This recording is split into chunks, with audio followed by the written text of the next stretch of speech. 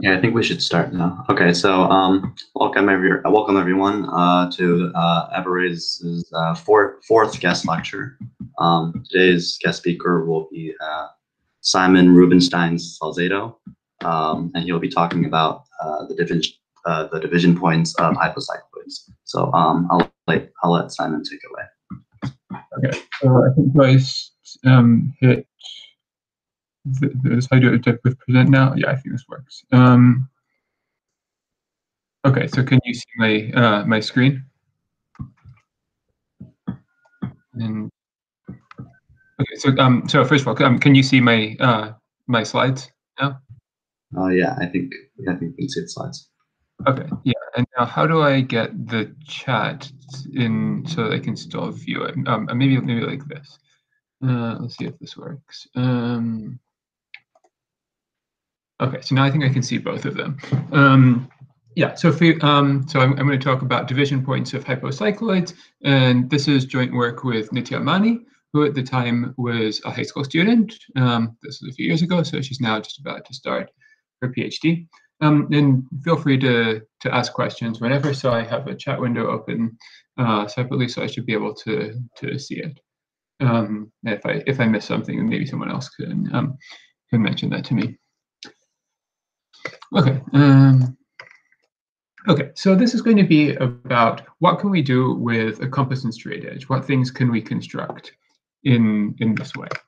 And so first we need to know what the rules of the game are. So what we can do is if we have 2 points that we've already constructed, then we can connect them with a line. So here are 2 points, I can draw a line through them. So I can construct this line using my straight edge. And similarly, if I have 2 constructed points, I can draw a circle with one of them as a center that passes through the other. So here I have 2 points. Here's a circle centered at this point over here, and that passes through this other point over here. Another thing I can do is if I have 2 lines or circles or one of each that I've already drawn, I can make the intersections of them. So here's a line and a circle. Those are the intersection points. So these are constructible points. And finally, if I have a line or a circle that I've drawn, I can construct a random point on it. So here's a circle, here's a random point on the circle. And then I don't get to assume any special properties of that point other than that it lies on that line or circle. And so it's natural to ask, and people have since the ancient Greeks, what can you do with these tools? What sorts of figures can you construct? And for a simple example, you can construct an equilateral triangle in this way. So here's how we do it. We take these 2 points, okay, with a line segment connecting them maybe. Now I construct a circle centered at this point on the right, passing through this point on the left. So that's this red circle here. And then I do the other way around, the circle centered at this left point, passing through this right point. And then I form, well, either one of these 2 points of intersection. Let's just say this one. So that's this blue point. And those 3 points form an equilateral triangle. So we can construct an equilateral triangle using these tools. Another thing we can do is we can bisect an angle. So here's how we do that. I pick a random point on, let's say, this line, or this ray. And that's this lower red point. And I draw a circle centered here, passing through this point. And this intersects this other ray at some point. So that's this other red point. And now I draw circles of equal radii centered at these 2 red points. I said that's not one of the primitive rules of the game, but it's easy enough to figure out how to do that. So these are these 2 blue circles, and they intersect at this blue point. And that blue point lies on the angle bisector. So this green line over here is the angle bisector. You can also construct a square. So here's how you do that. We first extend the line through these 2 points, and then we draw a circle centered at, let's say, this point over here, passing through this point, and it intersects this line at another point. That's this red one. Now we construct a circle centered at the left point, passing through the red one. So that's this left circle, and the other way around, centered at this red point, passing through the left point. So that I have these 2 blue circles, and they're these 2 points of intersection. So let's draw a line through them, or if you like, through one of them and this middle black point. Now, this line intersects the red circle at a point, actually 2 points, but choose one of them. Let's say this one, and that's this green one. And now we draw these two brown circles, one centered at this green point passing through this middle black point, and another one centered at this left black point passing through the middle one. So these are these two circles in brown, and well, they have one point of intersection over here and another one over here. And this is the fourth vertex of a square. So you can construct a square. So a natural question, which goes back for several millennia to the time of ancient Greece, is which regular polygons can you construct with a compass and straight edge? And the ancient Greeks figured out how to do these: 3, 4, 5, 6, 8, 10, 12, 15, 16, and so forth. And these are the numbers of the form 2 to the k, 3 times 2 to the k, 5 times 2 to the k, and 15 times 2 to the k. Is that all? No, it's not all. You can do more, but they're harder. And Gauss figured out how to get 17, 257, and 65537. And these, and combinations of those with these, let's say 17 times numbers of this form and 257 times numbers of this form, and so forth. And in fact, here's a general theorem by Gauss and later completed by Wänzel, is that we can construct a regular n-gon using compass and straight edge if and only if n is a power of 2 times a product of distinct primes of the form 2 to the 2 to the r plus 1. And these numbers, these primes of the form 2 to the 2 to the r plus 1 are the Fermat primes. So 17, 3, 5, 17, 257, 65537, and those are the only ones we know. There probably aren't any more, but we don't know. We've checked a bunch of values of r up to 24 or something like that, and there are no more primes up to that size, but they get really big really quickly, so we don't really know. You can't check so many of them. So this theorem, you prove this typically using Galois theory, which is an important part of abstract algebra, standard part of the undergraduate mathematics curriculum. So I actually taught it in my abstract algebra class to high school students in the spring, and we did this theorem. Students in my classes learn this when they're younger, but usually people would wait for college to learn about how to do this. Okay, so let's now reframe this Gauss-Wänzel theorem so that we can modify and generalize it.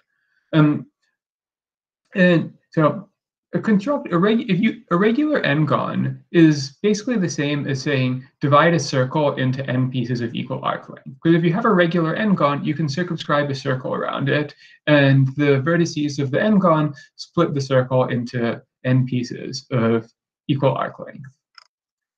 So then we can ask, what about other curves? Which other curves can we divide into n pieces of equal arc length using a compass and straight edge? And there's one other classical result besides the Gauss-Wänzel theorem, and that concerns the Lemnis gate. So Lemnis gate is this figure 8 curve, and here's the equation of it. X squared plus y squared is equal to x squared minus y squared. And Abel proved an interesting theorem about division points of this curve.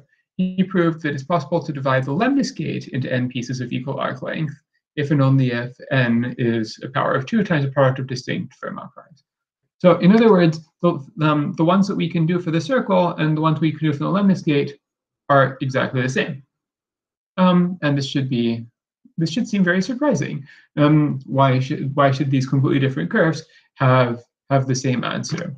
And in fact, there's a very deep reason for this, which relates to algebraic number theory and class field theory. This is quite a deep result. So in case anyone has seen any algebraic number theory or class field theory, the division points of a circle are related to abelian extensions of Q, whereas the division points of the Lemnis gate are related to abelian extensions of Q adjoint I. That if you don't know what that means, that's something to look forward to. It's a very beautiful subject. So this theorem of Appel is much less well known than the theorem of Gauss and Van Zyl, but it inspired us to look at what we could do with other curves comparing these two results. So now, so before I introduce the hypocycloids, this is inspired perhaps by a famous toy called the spirograph. So this is a rather old toy. Perhaps some of you have them or have had them in the past. The way it works is you have a bunch of funny shaped pieces with gears on them, and you can roll one of them around the others because they have gears. And then they have holes in them, so you can put a pen inside the hole and move it around and see what path that point takes as you roll it around. And here on the right, you have some things that you can construct, some figures you can construct using the spirograph. So a very simple example of a spirograph is a hypocycloid. So the way a hypocycloid works is you start with two circles, a big circle and a small circle. So here we have this big circle, which is this dashed one on the outside, and then we have this little circle, which is internally tangent to it. So it's tangent, and it's on the inside of it. And now you pick a point on this small circle. So here I've chosen the tangency point, but it doesn't really matter. And now you roll this little circle around the edge of the big one, and you trace the trajectory of this point. And that's this thick curve over here. So in this case, I've drawn it where the ratio of the radii is 3. So the big circle has radius 3, and the small circle has radius 1, up to some constant multiple at least. And so that's why we get these 3 cusps. So the ratio is 3. And here is a small collection of hypocycloids for different radii. So these ones on top have integer ratios. It's 3, 4, 5, 6. If it's an integer, you can read it off by how many cusps it has. So you see this one has 3 cusps, 4, 5, and 6. And these ones on the bottom, these have non-integer ratios. And the way you can read them off here is these all have rational ratios, and the number of cusps is equal to the numerator, and the denominator is the number of times we go around.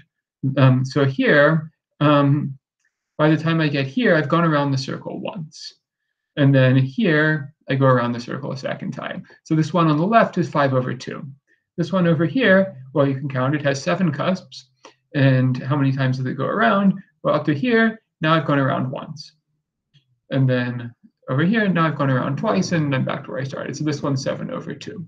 Similarly, this one is 7/3, and this one is 8/3. So these are hypocycloids. So are there any questions now before we move on? So feel free to type something in the chat.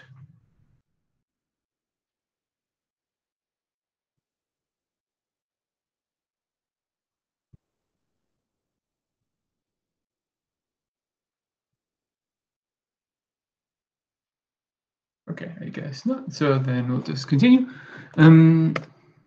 So we're interested in the division points of hypocycloids. So we have to ask a precise question. So let's set our parameters. Let's fix the radius of the small circle to be 1 and the radius of the large circle to be some number c greater than 1. And well, there are actually 2 questions we can ask. The first one is, suppose we have this C hypocycloid centered at 0, 0, drawn on the page. Now, can we divide it into n pieces of equal arc length? So that's question 1. And question 2 is, the hypocycloid isn't drawn on the page. What we have to do is we have to construct the points that would divide the hypocycloid into n pieces of equal arc length once we put it on at the end. But we're not allowed to use the hypocycloid to help us with our construction. So we're not allowed to intersect things with the hypocycloid in particular. So the second question is actually the one that Abel asked and answered about the Lemnis gate. So to the best of my knowledge, this hasn't been answered in the case of the pre-drawn Lemnis gate, and I think it would be very interesting to do that. So it may have a different answer because there's more stuff you can do in this case. So So in the case of hypocycloids, we considered both of these questions. And so the difference between these is that in the first case, usually the way you do it is you want to construct a circle whose radius is equal to the distance from the center of each end division point. Whereas in the second case, just constructing the radius isn't good enough. You have to construct both the x and the y coordinates. So that may be harder. Well, in the first case, you don't really have to do it with a circle. You could do it with just constructing the x coordinates, say, but our approach will be constructing the radius in this case. Whereas in the second case, that's not good enough. You have to construct both of them. So this is a more difficult task. Okay. So in order to answer these questions, we need to know something about which numbers or which points can we construct. And so our setup is we'll start with 0, 0, and 1, 0 pre-drawn, pre-marked. And how can we tell which points x, y could be constructed with a compass and straight edge? And so one thing is pretty clear is you can construct x, y if and only if you can construct x0 and 0y. And of course, there's not really any difference between 0y and y0. So let's just restrict to the case of determining which points of the form x0 are constructible. So our definition is we say that a real number x is constructible if we can construct the point x0 using compass and straight edge, starting with 0, 0 and 1, 0. So let's see what we can do. So the first thing is that you can add constructible numbers. If a and b are constructible, then a plus b is also constructible. And here's how we do it. So we start with 0, 0, a0, b0 on the line, and now we take this segment from 0, 0 to b0, and we just translate it over so that it starts from a. And the resulting point is a plus b0. So I haven't told you how to translate a segment, but it's there's a simple procedure for doing that. And subtraction is similar. So a and b are constructible, a plus b, a minus b are both constructible. Same with multiplication. So here's how you multiply a and b. So we start with 0, 0, 1, 0, a0, and b0. And now we draw a circle centered at 0, 0, passing through b0. And then we pick a random point on it and the line connecting them. Now I connect that point to 1, 0, and then I draw a parallel line through a0. So the parallel line, constructing a parallel line through a given point is another thing you can do with compass and straight edge. So the second line over here intersects this red ray, this blue point. And now that blue point has distance AB from the origin. So if I draw a circle centered here, passing through this point, it intersects the axis at AB0. So that shows that AB is constructible. Similarly, you can do division with a rather similar construction. So you start with, if you want to construct A over B, so I draw a circle of radius A, and then I pick a random point and draw the ray through it. And then I connect that to B0 and draw a parallel line through 1, 0. And this intersects this ray at this blue point. And that point has distance A over B from the origin. So we can divide, of course, as long as we're not dividing by 0. And we can also take square roots, again, only of non-negative numbers. So here's how we do that. So we start with the point 0, 0, 1, 0, and a plus 1, 0. So I'm going to try to construct the square root of a, but it works better if I do a plus 1, 0. And now I construct a circle whose diameter goes from 0, 0 to a plus 1, 0. So that's this circle here. And then I draw a vertical line through 1, 0. And then this segment over here, this blue segment, has length square root of a. So then I just move this segment over through 0, 0. And so I construct the point square root of a0. So what we've learned is 0 and 1 are constructible. Sums and differences of constructible numbers are constructible. Products and quotients of constructible numbers are constructible as long as they're not dividing by 0. Square roots of constructible numbers, or at least non-negative constructible numbers, are constructible. And that's all. Okay, can I show square roots again? Yeah, so here's the construction for square root. So this segment over here has length square root of a, which you can show, for example, by some similar triangle argument there are lots of similar triangles when you start drawing triangles like that, which is a right triangle. Okay, so is that okay?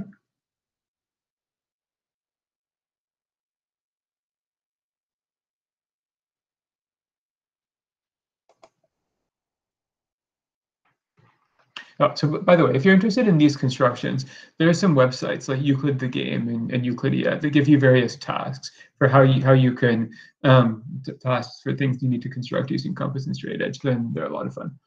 Does the point a plus 1, 0 have to be a plus 1 and not a? Well, so I'm trying to construct the square root of a. So the point is that this length is 1 and this length is a. You could presumably come up with a lot of other constructions for this. So you use the point a plus 1 to get the square root of a. But there must be lots of other square root constructions. This is just the one that I happen to think of when preparing these slides. Yeah. So okay, so these are all the constructible numbers. So for example, the cube root of 2, pi, and e are not constructible. This isn't actually obvious that you can't write them in this way. In the case of the cube root of 2, this follows from a bit of some of basic field theory. Basically, the fact that x cubed minus 2 is an irreducible polynomial, doesn't factor over the rationals. But that still requires a little bit of knowledge in order to do a bit of field theory, linear algebra. As for pi and e, well, this follows from the fact that they are transcendental numbers. They're not roots of non-zero polynomials with integer coefficients. And these are hard theorems. Certainly requires calculus to prove that these are transcendental. You come up with a bunch of magic integrals. So these proofs are very clever and very tricky. So not an obvious fact at all. But once you know that they're transcendental, it follows that you can't express them in these ways. So they're not constructible. Okay, so now let's return to hypocycloids. So if we have a C hypocycloid where C is a rational number, A over B in lowest terms, well, there's a formula that tells you the arc length of a curve. So some formula involving calculating an integral. And when you apply it to the case of a hypocycloid, you find that the total arc length is 8b times c minus 1. Now, you can parameterize the arc length up to some point. If you parameterize it by the angle through the point from of the point you're of a point on it relative to the positive x-axis and the origin, the arc length up to that point is 8 times c minus 1 over c, and sine squared of c times phi over 4, at least up to the first cut. But after that, you probably have to make some correction. But this is good enough for us.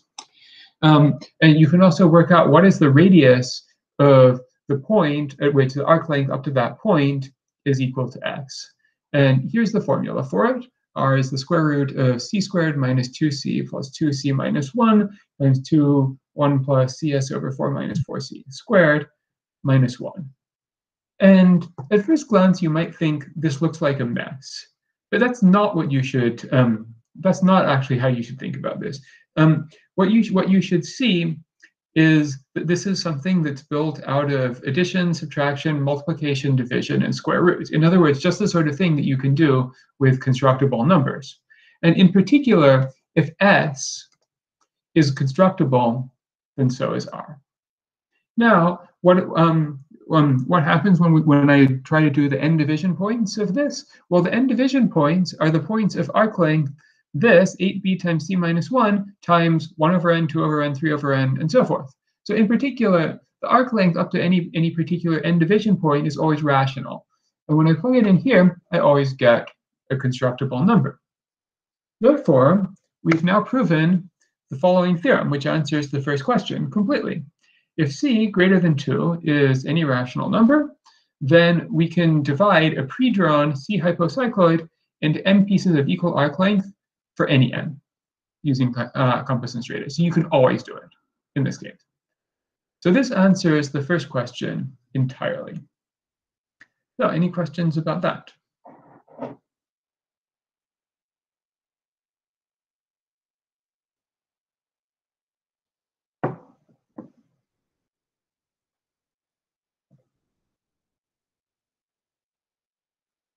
How did you get that formula?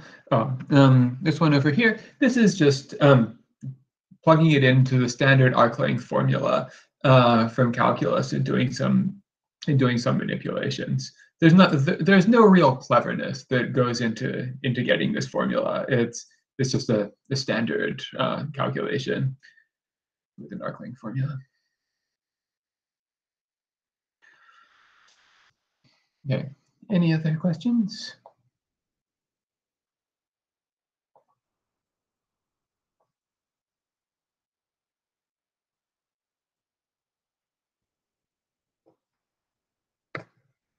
Okay. So well, let's see. Why are we interested in hypocycloids? Yeah, great question. So we weren't originally interested in hypocycloids. What we were interested in is solving questions like this. And we tried a bunch of curves, and most of them we couldn't do. And eventually, so we went on Wikipedia and looked at a list of interesting curves and tried a whole bunch of them, and most of them we couldn't do. And then we tried the hypocycloid, and we could do it. So we were looking for curves with certain interesting properties related to parameterizing radius and arc length. So we just plugged everything into the formula until we saw something where we could answer the problem, where it had a formula that was nice enough to work with. So we studied the proof of Appel's theorem on the lemniscate very carefully, and saw what we needed to do in order to pull this off. But the lemniscate has certain very interesting properties that most other curves don't have. Okay, so here's an example. So if you want to calculate the first 5 division point of the 3-cusp hypocycloid, you throw it into this radius formula, and you find that the radius is square root of 33 over 5. Okay, kind of a strange number, but it's something expressible in terms of square roots and standard arithmetic operations. So we draw a circle of radius square root of 33 over 5. That's here, and we intersect it with the hypocycloid, and one of the points of intersection is there. It's not actually on the y-axis. It's just pretty close to it. So you can, if you look carefully, you can see that dot's not centered on the y-axis. It's just close to it. So that's the first of the 5 division points right there. Okay, so now let's turn to the case where there's no pre-drawn hypocycloid. So this is a harder question, and we answered it only in the case of c equals 3, so the 3-cusped one. What we found is that we can construct all the n division points of a 3-cusped hypocycloid if and only if n is 1, 2, 3, or 6. So you can only divide it up into 6 pieces of equal arc length using compass and straight edge if you don't get the hypocycloid to help you. And to remember, the difference is that now we have to construct both the x and the y coordinates rather than just the radius. And so what we found is you can't express these in terms of addition, subtraction.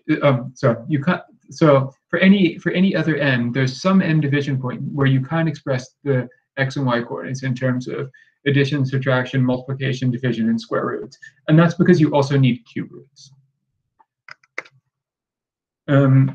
So here's how we did this. What we did is we figured out a formula for the first n division point of the 3-cusp hypocycloid, or the x coordinate of it, and it's a root of this polynomial. So note that this is a cubic polynomial. If I plug in any value of n, I get some cubic term in x, some linear term in x, and some constant term. There happens to be no quadratic term, but that's just kind of an accident.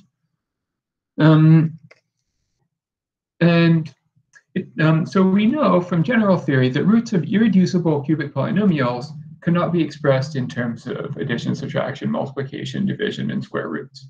So irreducible means it doesn't factor into 2 polynomials over the rational numbers. So therefore, we have to show that when n is not 1, 2, 3, or 6, this polynomial is irreducible. Actually, we only did this in the case where n is not a multiple of 3. Because if n is a multiple of 3, constructing all the n division points certainly includes constructing the n over 3 division points. And our proof, well, it doesn't really work out very well in the case when n is a multiple of 3. So we're restricted to the case where n is not a multiple of 3. And then I guess we have to check 9 just by hand. But that's just a minor detail. A single polynomial is not so hard to check if it's irreducible, but an entire family of them all at once is trickier. So let me say a little bit about how we check that this polynomial is irreducible. So the first ingredient that we need is the p-adic valuation. So what's a p-adic valuation? So p is a prime, x is a non-zero rational number. The p-adic valuation of x is the exponent of p in the prime factorization of x. So for example, the 2-adic valuation of 72, well, what's the prime factorization of 72? Well, it's 2 cubed times stuff. So that's that 3. And the 3-adic valuation, well, 72 is 3 squared times other stuff. So the 3-adic valuation is 2. Whereas 1/5, this is 5 to the minus 1 times stuff. Well, there's no other stuff, but that doesn't matter. So the 5-adic valuation of 1/5 is minus 1. So the next thing we need is Newton polygons. So let me tell you what that is. So given a polynomial, a0 plus a1x plus dot dot dot plus anx to the n, which has rational coefficients, and we also take a prime p, we'll plot the points whose x-coordinate is I, from I equals 0 to n, and whose y-coordinate is the p-adic valuation of ai. So for example, consider this polynomial, x cubed minus 162x squared plus 63x minus 18, and p equals 3. So for the a0 coefficient, that's minus 18, its 3-adic valuation is 2. So I plot the point 0, comma 2. For the x to the 1 term, my coefficient is 63. So that has p-adic valuation 2. And then the quadratic term, minus 162, the 3-adic valuation is 4. So that's the point 2, 4. And for 3, coefficient is 1, which has valuation 0. So I have these 4 points. And now the Newton polygon is the lower convex hull of the plotted points. What lower convex hull means is take a rubber band and see where the bottom of the rubber band would be, would catch on if I put it around all these points. So it doesn't see these ones because the bottom of the band only connects these 2 points. So this is the Newton polygon.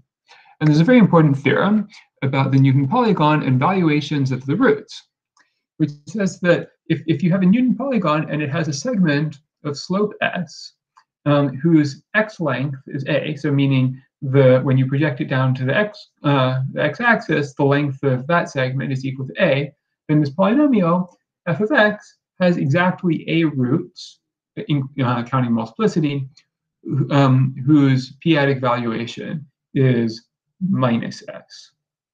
So in this case, we have this segment of slope minus 2/3, and its length is 3. So that means it has 3 roots whose valuation is 2/3. So that's what happens in that polynomial. And we actually get exactly the same Newton polygon for our polynomials, for all the polynomials of this form when n is not 1 or 2 and it's not a multiple of 3. Then it always has this Newton polygon. Therefore, all the roots have 3-adic valuation 2/3. But this never happens for reducible cubic polynomials, because if you have a reducible cubic polynomial, then it must have a linear factor whose valuation must be an integer, and it can't be 2/3. I haven't told you what it means to have p-adic valuation 2/3, but it's something that can happen for irreducible cubics, but it's not something that can happen for linear or quadratic polynomials. And that completes the proof of our second theorem with no predrawn 3-coupled hypocycloid. So the reason that we couldn't do this for a general C hypocycloid is that it's we don't know how to show uniformly that these polynomials are all irreducible. We can check any particular case, but showing that every single polynomial of a certain type is irreducible seems kind of tricky, and we weren't able to figure out how to do that. Okay, so that's all the mathematics I want to talk about. So here's my shameless plug. I'm the director of Euler Circle, where I teach college level mathematics classes to middle school and high school students and direct research projects. So this project I showed didn't come out of Euler Circle because it was before Euler Circle existed, but it's the same sort of thing that I do with some of the students at Euler Circle.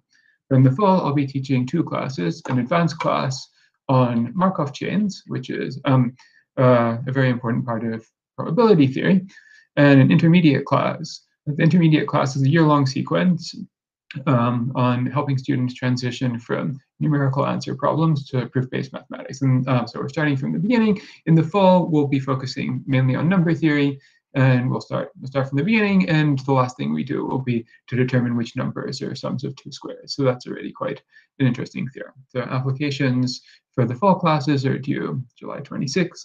See eulercircle.com for more detailed descriptions of these classes, applications, and more information about our program. So I really hope that some of you will join us in the fall for a lot of really interesting mathematics and seeing what mathematics looks like beyond the competition curriculum, where it really gets much more exciting when you move beyond that stage. So thank you for your attention. Any more questions, either about this stuff or anything else?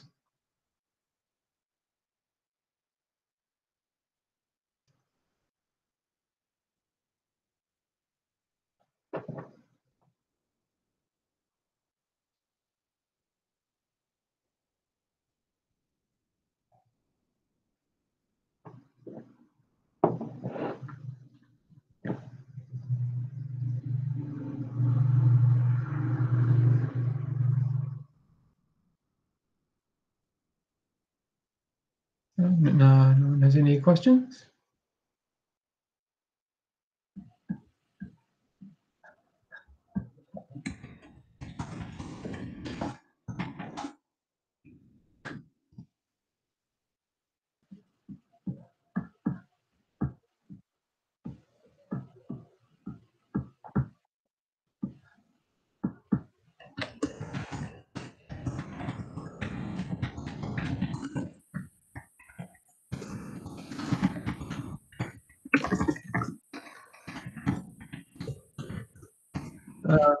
Please note later.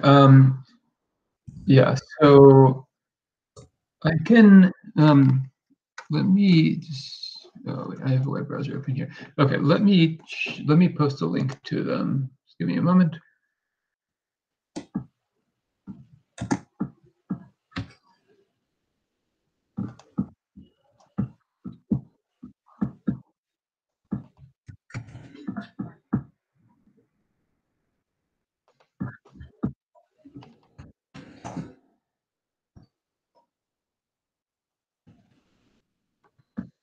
So here's a link. How long do I expect a high school student to spend on a research project?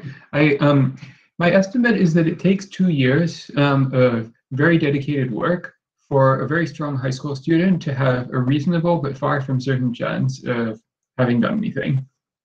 This is no joke.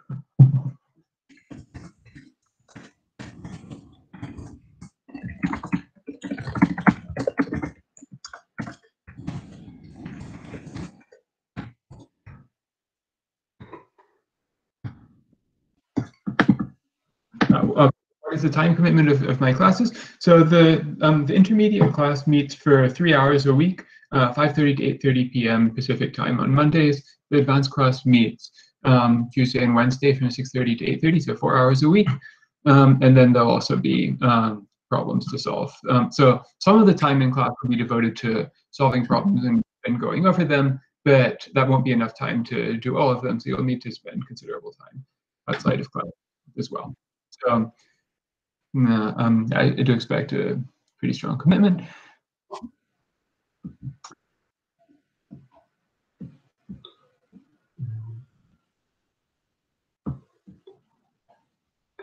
Okay, if that's all, let's give Simon a round of applause before we end the meeting.